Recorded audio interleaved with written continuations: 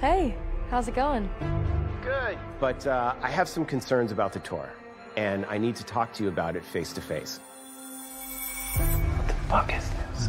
It's a little weird. This is weird even by music business standards.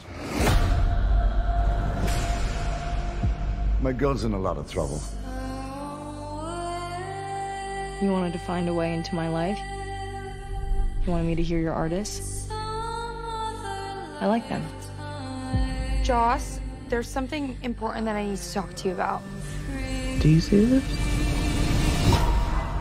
You don't think people are capable of hiding who they really are?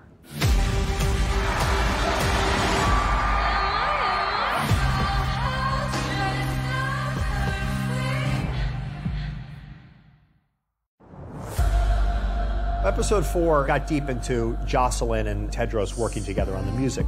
So there's the romanticism of that, also the total darkness and the madness. The music that Jocelyn starts making as the show goes on is inextricably linked to what's happening with her and Tedros.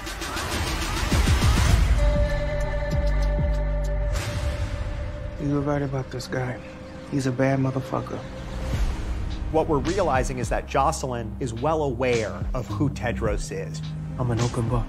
The question is, what is she getting out of this? Bitch ass.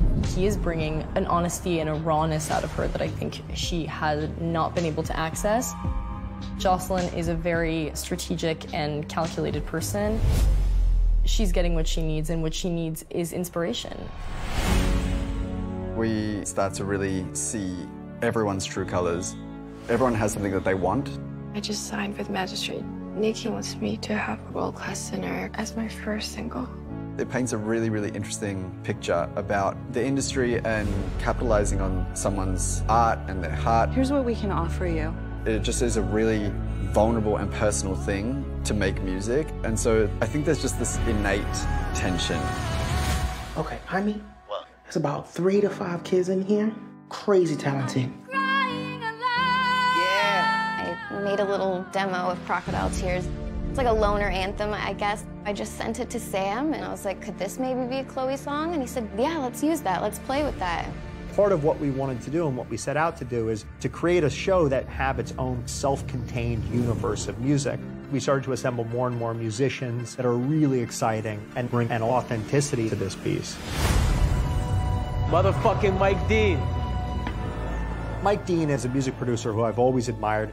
He is truly a musical genius. I wanted to bring in somebody that can really synthesize some of my ideas. Once I met him, I realized he was also absolutely hilarious. Beautiful house, but the acoustics are garbage.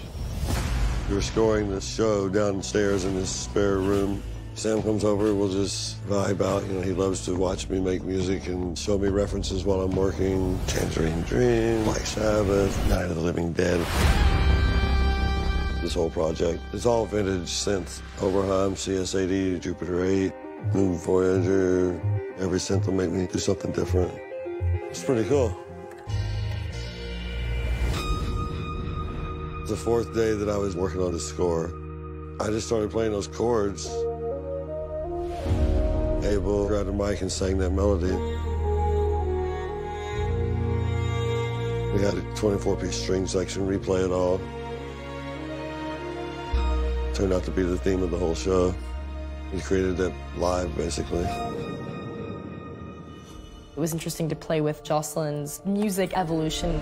Maybe it's hard to see when you look The earlier stuff felt a little bit more mechanical. There's a real switch when she meets Tedros. I'm just a freak, yeah. You know I want it right. Music's killer. Vocally, it needs to be like the just more grit. Maybe. More grit. Oh.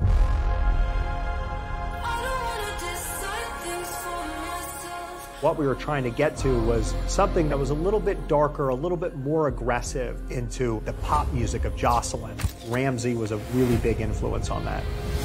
Fill the Void was kind of the first time in the season where she starts to really take control. Messing with this thing on the piano that's like... We started with the Ramsey track, trying new vocal effects. Super wet vocals, reverse, backwards stuff.